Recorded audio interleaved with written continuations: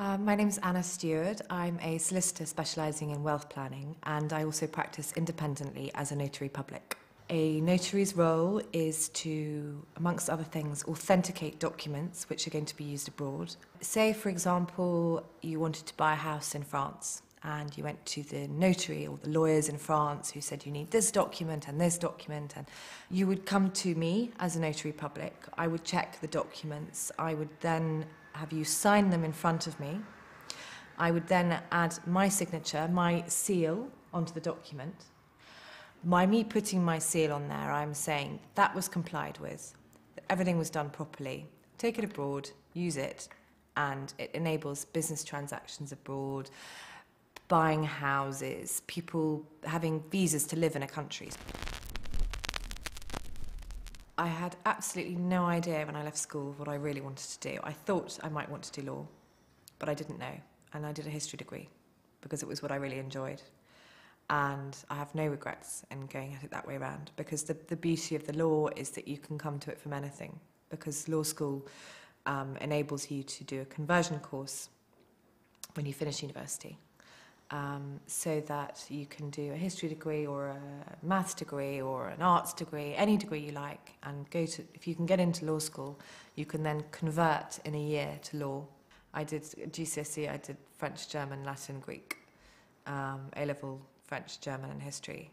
I wanted to take up Italian and Spanish as well. In fact, I took myself off to live in Italy to learn Italian. But again, that's the beauty of going into law as a career.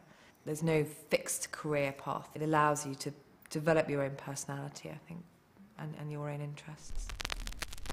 Don't be deceived in thinking that all lawyers are people who've just done nothing but work at being lawyers all their lives. The old images of the clerks sitting, scribing in their offices till 3 o'clock in the morning may still be true to an extent, but I think nowadays people are looking for someone with a lot more life experience. You know, between law school and starting my training contract, I lived in Milan for a year, working as a PA at a bank in Milan and partying the night away most nights of the week and having a great time. And that was an experience that has helped me enormously, because by living there and going out and socialising, my Italian improved. I've made contacts in Milan and throughout Italy who I now work with in my career. So it wasn't a waste of time. I think it's difficult to know where I'll be in 10, 15 years' time, because there are so many factors which can affect the future. I know that a lot of friends of mine who have become mothers have left the law for that reason, because they want to devote more time to their children.